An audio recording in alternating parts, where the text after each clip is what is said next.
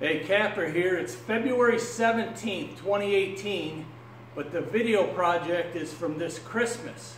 And the reason I'm making this intro is because either A, I forgot to make it during the project, or B, I deleted it and lost it. So anyways, here is the intro.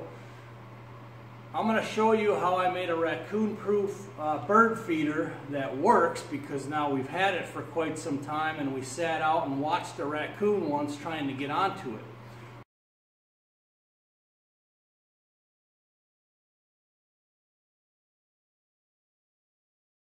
So anyways, it starts with just basic store-bought bird feeder arm, which has these swivels in it. So you mount it up on your deck post or a post out in your yard, and then you swivel it back in to load the feeders on the end.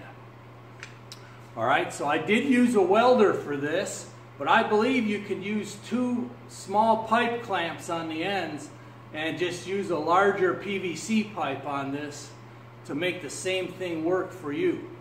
So basically it's going to be extended out about 3 feet. I bend it down just a little so it's not so high, and it has done a good job. So let's see not only how to put it together, but some of the results.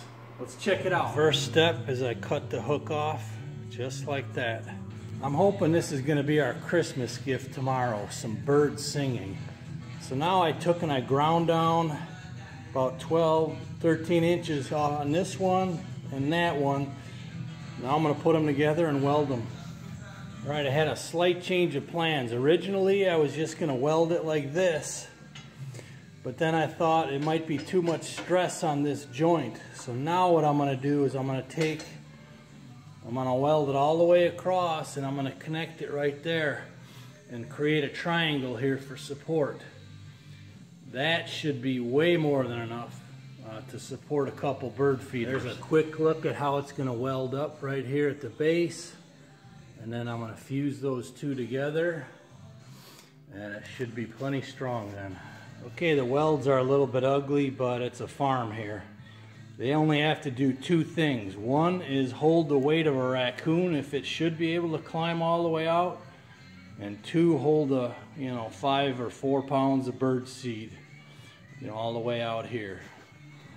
Okay, so now I'm leveling this piece here that goes on your 4x4, in my case on the deck, just so I see how it's going to set so that I can get this hook on there, fairly close to straight anyways. Okay folks, this is real world. I'm not going to sugarcoat it. I was so excited to get a really nice weld on here that I forgot to put the PVC tube on there.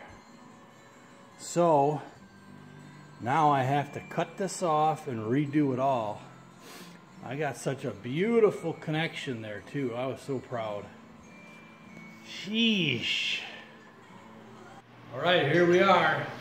It's too bad I have to redo this end, because my back's killing me already after only a half hour, but it's ready for paint. I got it mostly cleaned off, so we're going to give it a shot of black paint first, and then we're going to slide the PVC pipe on, then I'm going to weld that hook on, and then it will be done. So forged in fire, baby, right there. We'll see how good the welds do here when the first coon gets on there. I think it'll work. Right, here's the finished product. So you got it mounted on your deck post, and it notches in like that, so you could bring it in to put the stuff on it. And here we got the hook. Of course, now that I'm looking at it, it's a smidge crooked, but I'll bend that. So the theory here is the raccoon tries to grip on this and he can't grip. So stay tuned, we'll see if it works. Alright, and here's an after look of the bird feeder. We're going to test it out and see if I need to make it longer or not. And we may paint that PVC black, we're not sure yet. But let's see if we get any new customers eating out of the bird food. We got a lot of cardinals, they're on the ground right now. This is what Mrs. Kapper was really looking forward to. Her cardinals.